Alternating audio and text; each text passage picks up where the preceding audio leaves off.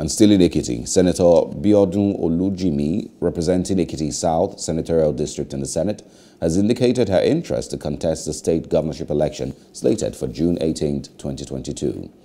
Olujimi, who disclosed her decision to newsmen in Ado-Ekiti, is contesting under the platform of the People's Democratic Party. Olujimi and 8 other women aspirants are among the 17 people who have so far obtained nomination forms and had been screened by the PDP at the National Secretariat in Abuja. Olujimi said her decision to join the race was born out of the desire to salvage the state from the woods through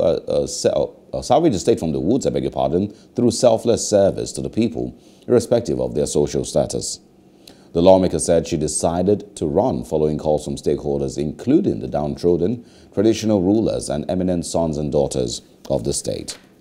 Hello, hope you enjoyed the news. Please do subscribe to our YouTube channel and don't forget to hit the notification button so you get notified about fresh news updates.